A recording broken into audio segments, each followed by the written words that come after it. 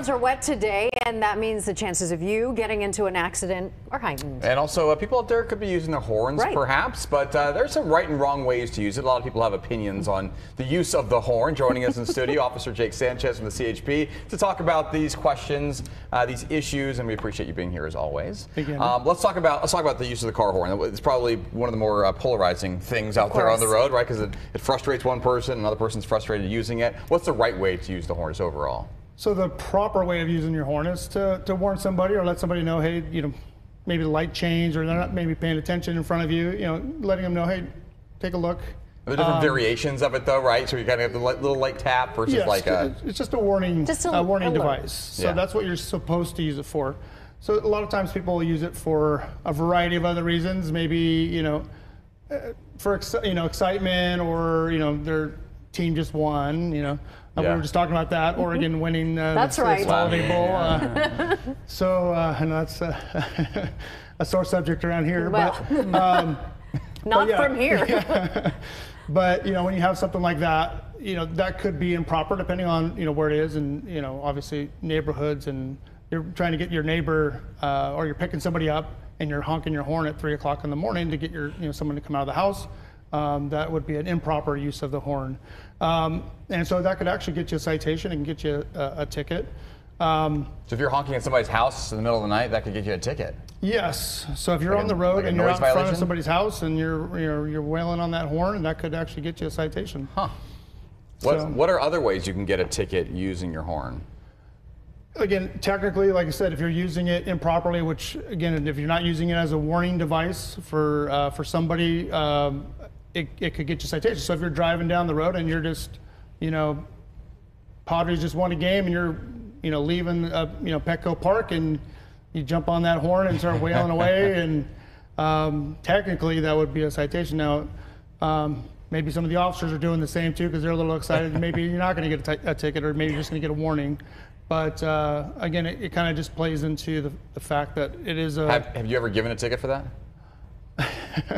I might have given a citation for that back a few years ago. I haven't wrote a lot of tickets lately, to be honest, Andrew. But yes, again, if somebody's using it improperly or to, try to scare somebody or do it, and that's the case I issued it for, was somebody was using it to try to intimidate or scare somebody else, then I did write that ticket. Can accidents happen if you're using your horn improperly? Absolutely. So again, people can easily be scared or startled when somebody is honking a horn. Even sometimes a motorcycle that's splitting lanes, sometimes they'll hit the horn or even rev the engine. But if they're hitting the horn as they're blasting through cars, that could be startle somebody easily, and they swerve out of the way. Absolutely. You should talk to my wife. She should give her a ticket. She tries to do this. Like, you ever walk in front of the car and she's like slams in the horn just to get you to jump? That's what she does. I think she does it to make me laugh, but if you gave her a ticket, I'd be okay with it. Yeah, I may have done that a few I times. think she's probably guilty too. So let's talk about, it's raining right now. We have another storm on the way. Let's just talk about kind of reminders of what are some things to keep in mind when you're out there on the road to make sure you stay safe, because we all, the accident numbers go up like 3 or 4 times, don't they, during rainy times? Absolutely. The good thing is we've had some rain, so it's not as slick out there. The problem is, I noticed today as I came in, traffic's a little lighter. So when traffic's a little bit lighter, people tend to drive a little bit faster. We're already driving too fast when it's raining anyways. So that can lead to some problems. Again, we drive too fast. We're out of practice as San Diegans. We don't deal with rain very often. We get it, 8 times a year. So when we have those types of conditions, when it's raining and it's wet, we're driving too fast. Not a good combination when we have rain. The biggest thing, the best thing to do is slow down in the rain. Give yourself that ability to be able to slow when you need to. Because what happens is when we have water on the roadway, our vehicles tend to hydroplane. And when they hydroplane, people tend to panic. And when they panic, what they do is they end up stepping on that brake. And when they step on the brake, they lose full control of that vehicle. You could take that steering wheel when you're hydroplaning, and if you're braking, it's not going to do anything. You're going to float in whatever direction you were going prior to hitting the brake, and you have no control. People really just tend to underestimate the conditions of the roads. Even when there's just a little bit of rain on there, it just makes it slick. Very slick. And again, on a curve, going downhill on a curve, all these things again are more dangerous Driving straight, most cases is going to be a little safer. But when you're taking a corner or again, going downhill, your speed tends to go up, and that's when we see a lot of those problems. So remind us what the best thing to do is if you do start to hydroplane. What's the best way to handle that? Take your foot off the accelerator, do not brake. Let the vehicle kind of re-engage with the road.